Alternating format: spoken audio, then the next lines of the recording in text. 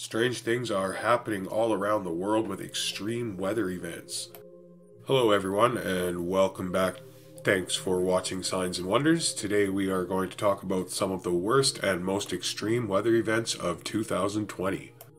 Before we begin, please remember to subscribe and give that video a quick like and leave a comment down below. Now, the Bible talks about increased distress among the earth in the last days. It talks about signs from the heavens, earthquakes, weather events. So, weather events in 2020 cost the world around $140 billion. This year saw large-scale fires in Australia and the US and extreme flooding in China, India, and Pakistan, among other disasters. The record-breaking hurricane season in the Atlantic was particularly costly, according to an annual report from UK charity Christian Aid. When the damage from all of the storms in 2020 Atlantic hurricane season is combined, it adds up to about $40 billion US, according to this report. The total cost from the world's top 10 extreme weather events in 2020 was the highest recorded in a single year by Christian Aid. However, the charity has only been tracking the cost of extreme weather events for the past 3 years. Some of 2020's climate disasters struck quickly, according to the report. These included Cyclone Amphan, a storm that hit the Bay of Bengal in May and caused about $13 billion worth of damage in just a few seconds. Other events lasted for months. 6 of the 10 most costly events this year took place in Asia. The report said, including extreme flooding associated with an unusually rainy monsoon season in Pakistan, China, and India. Although no single disaster is caused by the climate crisis, a growing body of evidence suggests that global heating could be making many types of extreme weather both more likely and more severe. Or, like I think, it's just happening because it said it would happen in the final days. So nothing is going to stop it. It's inevitable.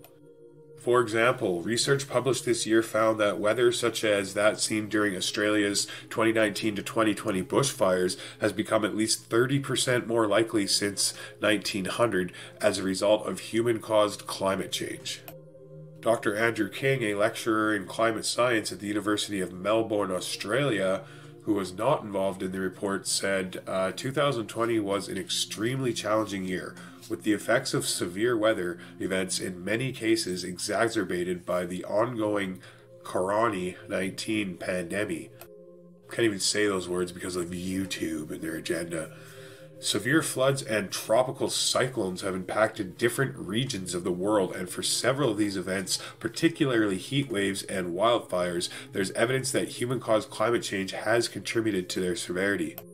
The report also highlighted the occurrence of unusually severe locust swarms in East Africa and its surrounding regions this year.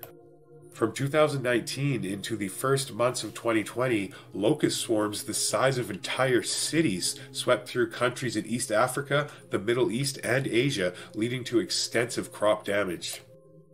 This mouse is so loud, every time I click it, you guys can probably hear it. While I'm editing this video, you'll probably hear click, click. So, sorry, I don't know. This isn't my normal mouse. Anyway, the report estimated that the locusts caused at least $8.5 billion worth of damage in East Africa alone.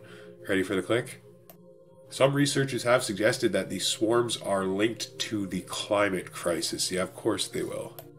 This is because the Middle East and East Africa regions saw unusually severe rainfall and storm activity in 2019. This rainfall caused lush vegetation to grow in the Arabian Peninsula, giving locusts a place to gather, eat, and then multiply. However, there are also other reasons why locusts were able to spread, such as a lack of early detection and removal.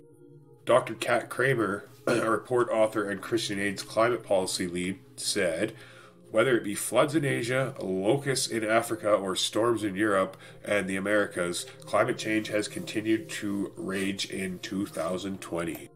It is vital that 2021 ushers in a new era of activity to turn this tide."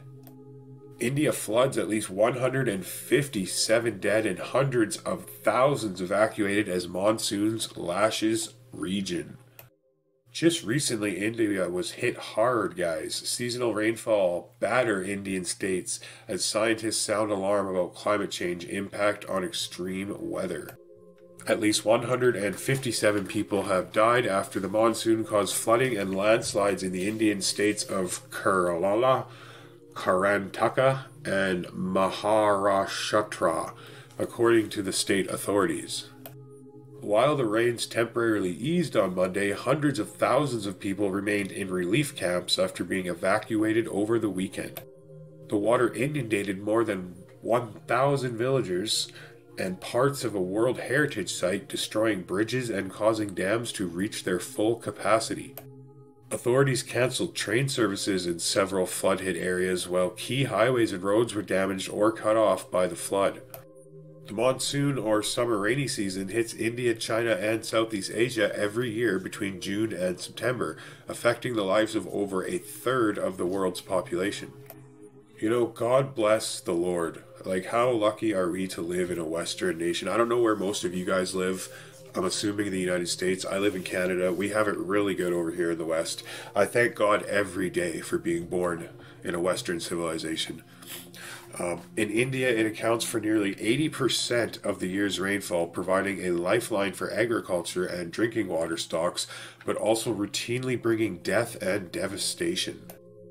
In the southern state of Kerala, at least 57 people died in rain-related incidents, authorities said on Sunday, while some 165,000 people were taken to over 1,300 relief camps throughout the state.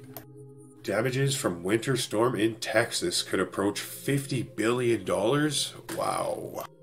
A little closer to home now, guys. The cost of the devastating winter storm in Texas could end up costing the region close to $50 billion to recover from. It has been estimated. Like, that's a lot of money.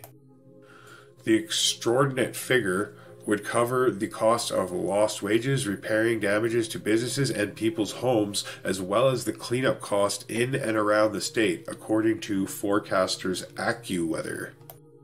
Its chief meteorologist, Jonathan Porter, said, the estimates denotes the historic magnitude and just how much of a life-threatening crisis this has been for people in the southern plains, the southeast, and especially Texas. He described the crisis as yet another setback for businesses that don't need it in a very challenging year, adding that the recent storm was the worst cold front in Texas since December 1989. The bad weather left more than 3 million Texans without power after an increased demand for heating overwhelmed its energy grid. Most of those affected by the blackout have now had their power restored, according to Business Insider, as the state was caught unprepared to deal with such a significant cold snap. AccuWeather also reported many homes and businesses were left reeling from serious damage after freezing cold temperatures caused water pipes to burst. Texas effectively operates on its own power grid, which makes it difficult for the state to access power from other areas that are not experiencing blackouts. Well, that doesn't sound too effective to me. It is understood that homeowners have been left facing staggering energy costs to heat their houses after the blackouts, with wholesale electricity costs surging to over $9,000 per megawatt hour, up from $50. $50 to $9,000. That should be criminal to do that to people. You know, guys, when we start seeing hyperinflation like this happen, there's no telling what will come from this. What do you think would happen if bread all of a sudden went up to $500 a loaf? Hyperinflation happened before really bad. In Germany, I believe, and a cost of a loaf of bread back then went up to like 1 month's wages. Yeah, so let's just hope and pray something like that never happens here. Thank you all for watching. Please remember to like and subscribe, hit the bell, and turn on your notifications. That way you guys won't miss us when we go live. God bless you and your families, and I will see you guys tomorrow.